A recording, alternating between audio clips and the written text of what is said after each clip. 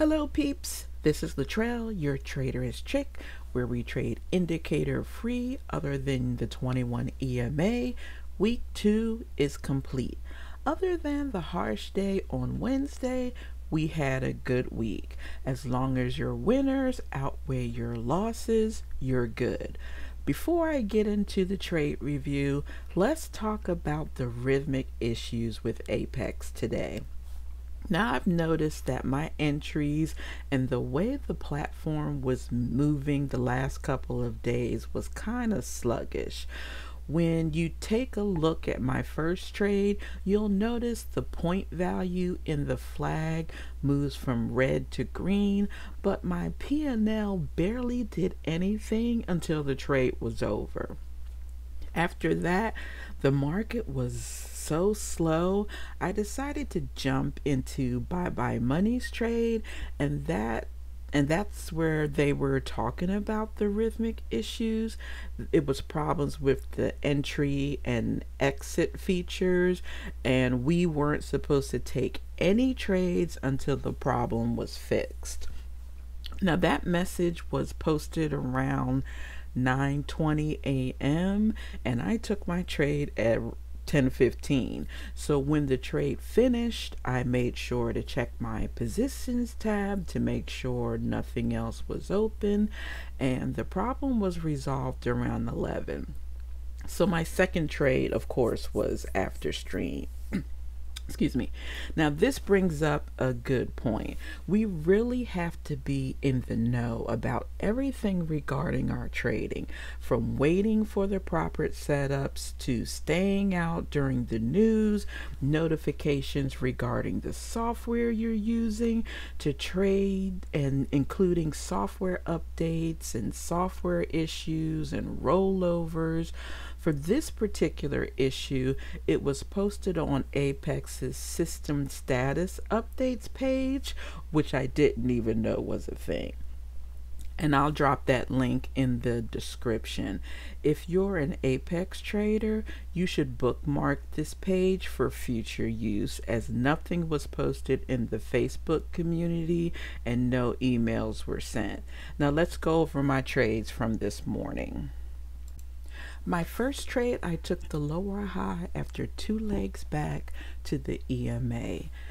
Now, as you can see, we're in a downtrend from the top of that really large range. It just came off of the bottom, and now it's midway through that trend channel. And this is where you could see, if you look at the points in the flag, that flag is where I enter at. You'll see a little bar that appears and it'll change colors, and see that red bar, that's because it's a sell, and there's little numbers in there because I have it set to points instead of money, since I have money in the P&L box. But as you can see, it goes from red to green, but nothing's happening in the P&L box, and they really should sync together. Whenever it moves green, the money should be green. When it's red, the money should be red. So clearly there were some type of software issues going on in the background. Luckily, I got a winning trade, because I heard that some people got a losing trade because of it, and Apex is gracious enough to, give them their money back so it wouldn't affect their account. So luckily it went my way and I had no other issues. My second trade happened off stream. I took the second entry short at the EMA. Now this was after everything was over. It seemed like everything was back to normal. The candlesticks looked good. It wasn't slow anymore, and it looked like to me that it was 2 legs back to the EMA. It didn't quite hit the bottom of that trend channel, but it was the low in that point, and it took 2 tries it took a first try to go short just outside of the smaller channel, but I'm also looking for that smaller channel to get a low. So since this is a pretty strong downtrend, I felt confident that when it bounced off the EMA that I could get my scalp for 1 point. And of course, this trade also worked out.